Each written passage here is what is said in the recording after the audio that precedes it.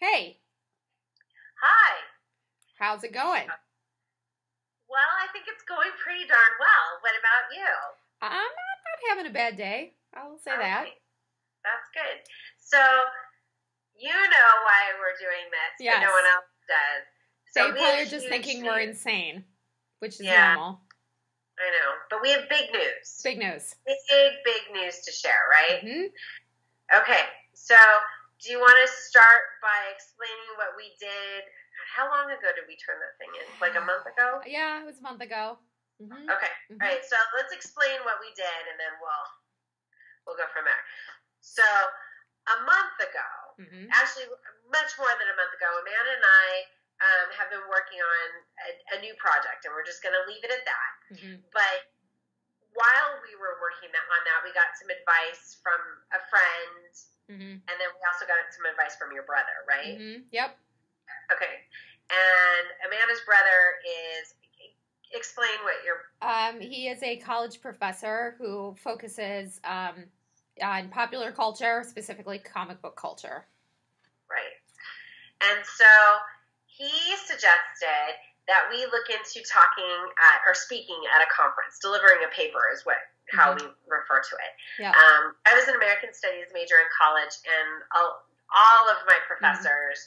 And even some of the older students and graduate students at my school they were constantly trying to get papers published or trying to speak at conferences. And one of the biggest conferences, if not the largest one that I'm familiar with, is the Pop Culture Conference. It's done through the PCA.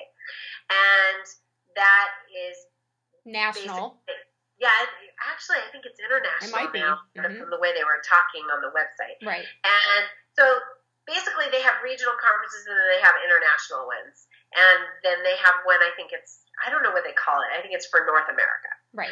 And that one happens to be coming up, March? Yep, the last week of March. Okay. So anyway, we started honing in on a topic, and we decided, okay, we're going to try to submit a proposal, not knowing what the heck we were doing. And to me, it was like, okay, we'll wing this. Yeah. There's no chance. Kind of a Hail Mary pass. Yep. Yeah, there was no way. And so we wrote what is really a very, very short synopsis of what we wanted to talk about and sent it in. And literally, Amanda had trouble getting through on the website, so I had to send it in. And honestly, I was like, copy, paste, throw it up there, no big deal. Did not think twice about it, which was crazy because normally I'm panicking over this stuff, right? And sometimes you just got to go for it. Yeah, so we did. We just went for it. I still don't understand why your brother thought that we would, do okay. He's Probably crazy. because he likes me. I don't know. That's the rumor. Well, he likes you. He doesn't know me. Otherwise I think he just wants me to... I think it was just a way to ensure that he's going to get Christmas gifts forever. Kat, could you please move for filming? Thank you. Please. That's fun. So, anyways. So fast forward, I don't know, how many weeks was it? Like 2 or 3? Yeah. It was a while. Yeah, it was a while. Okay. Oh, that's right. It was like a month ago when we submitted, so I kind of forgot all about it. Yeah. And then yesterday, I was looking through my email. Yeah. And I let my junk mail pile up for a few days this week because I have not been feeling well. Yeah. And I went in yesterday for some reason, and I literally had my finger on the delete button and ready to delete the entire thing, and something caught my eye, and I looked closely. And I look again, I'm like, I have to be reading this incorrectly. Open the email. Turns out, what happened, Amanda? We were accepted. We were accepted to present at this lovely little conference that's coming up in, the end of March. So, these are like professors. These are people who have gone to school for their doctor's degree. They've studied. Published many times over. And Amanda and I are like, struggling to get one thing out. It's been really tough. Well, I mean, we've been writing several things, but I mean, it's hard to get published. It's not easy. So anyway, yeah, we were accepted. I still can't even believe it. I know. Done. Yeah. So now we actually have to write the paper and have to go and we present it in front of, apparently it's a lot of people. Right. You know, that's the way they described it. It's not just 10 or 15 people that show up. Yeah. It's a big deal. Yeah, it's a big deal that the conference is like 4 days long or something. I mean, that tells you how many people they plan on having to present, which is a lot. There's a lot of people that go. And so it's all very, very nerve-wracking, but very exciting at the same time. And we're pretty excited. And so now let's explain because I'm sure, now they're like, well, what are you writing about? Well, one thing we're not writing about is we're not really writing about like the band, believe it or not. Although they are part of it. They're part of it. So yeah, I mean, long story short, we have sort of, as all of you who've been paying attention for years know, that we've studied fandom and specifically music fandom. And from there, we've sort of, I think that our argument has gotten better each kind of iteration we've done. We've kind of honed in on some different ideas that we haven't necessarily seen, otherwise.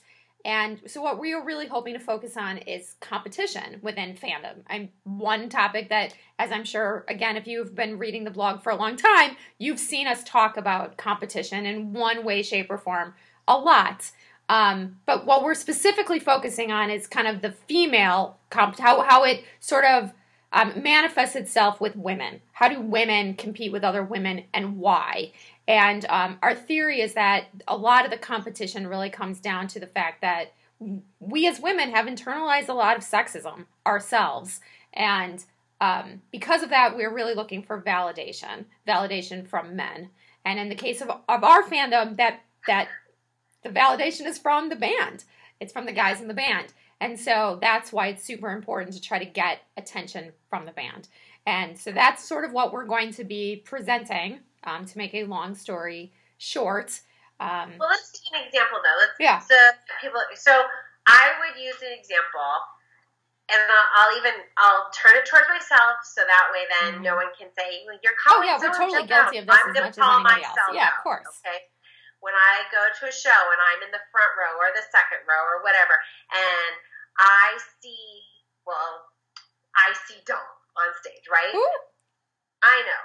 Anyway, I see one of those guys up on stage, and I look at them and I smile, and they smile back, and I feel something inside. I'm like, oh, okay. I feel good about myself. That, for whatever reason, them returning a smile or a wink or whatever makes me feel good about myself. Mm-hmm. It makes me feel legitimate as a person and legitimate as a fan, and that I matter. Yeah, and that I matter. Mm-hmm. And so, as a result of that, I don't want anyone else having that same kind of connection.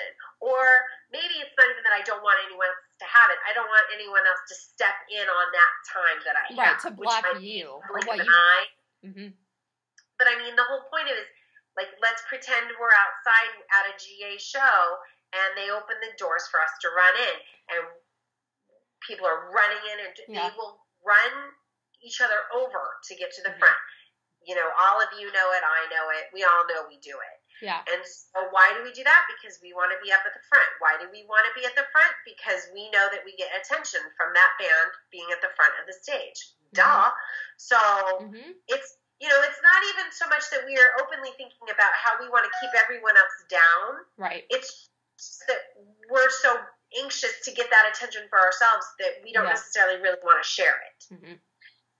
And so that's kind of what this whole thing is about. Why? I don't know why my screen did that. Okay, now you're gone altogether. Excellent. Oh, that's good. Well, I still see you, so okay. We'll assume that everything is going just lovely in terms of the recording. It's fine. It's fine. Yeah. I got it back. So anyway, I think that's what it's about. Yeah, and I think what's interesting about what we're sort of focusing in on, and what we have been focusing in on, at least with our own writing and our own work, is really a combination of everything that we've learned about fan studies, in combination with some research in women's studies, right? Because a lot of if you read fan study type books, they'll talk about kind of social status within fandoms and how different fandoms develop that social status. Who's at the top when it comes to fans. In some fandoms, it's getting the, most memorabilia. In other fandoms, it's having the most knowledge. Well, I think in the case of our fandom, it's who has, maybe the most attention or has a lot of attention from or connections with that band. And so why is that? Why does that matter so much to us in a predominantly female fandom? And that's sort of what kind of led us there. It's that combination of fan studies with women's studies.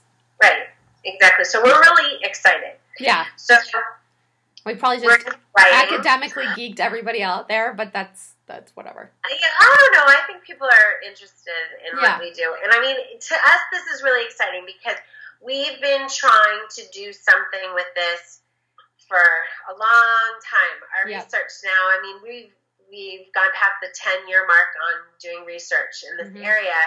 And it's just exciting to finally feel like something's coming together for us. We've worked really hard. Yeah. Whether you like us, hate us, whatever, this is, we've been working hard at it. Yeah. So, and to get this recognition. Right, exactly. And to get this, recognition from professionals in the field that we are, good enough to present is, it's pretty exciting. It is. So we're looking forward to it. So I am flying out to see Amanda at the very end of March. That's also a warning to every Duranie within the Midwest region that the two of us will be together at that time, so be afraid. So the whole plan is I'm flying to see you like the weekend before the conference. The conference starts on a Wednesday. It's literally the last week in March. Yep. And I'm thinking that I'll be there from that Sunday to the following Saturday. Literally the day before Easter is when I'm hoping to fly back to California. But I'm super excited. Yeah. So, and I won't lie, if the band decides that they need to, come visit us all in the United States. Somewhere in, Chicago, Indianapolis. Yep. Those are good places. Yep. At least that's what I hear. So, Yep. But I'm excited. Yeah. So time to share it with everyone because I know, over the years we've talked about other opportunities that have come up and for whatever reason, it didn't work out for us. But this is a sure thing. I can't even believe that we're going to get to do this. And now we have to work hard to get it done. Yeah. But I think it's going to be great. But that's the fun part, too, because I think, we feel passionate about this topic, this issue.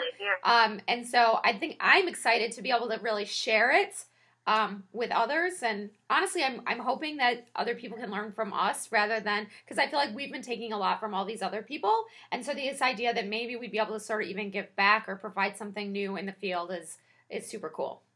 Yeah, because this is unlike anything that we've read before or we've researched. There's not a lot of, there's some crossover between women's studies and fandom studies, of course, but not in this particular area. So I'm hopeful that we learn a lot, too, even by going. Definitely. I think it's going to be great. Yeah. So I'm excited. Yep. So. Yeah. So I feel like we're headed. We're in the right direction now, so this is good. Definitely. Yeah. So. Anyways, we just wanted to share our news with everybody. And I guess we got to go back and start writing now. Yeah, we got to go do some work now. All right. All right. So cool. See you later. Bye. Bye.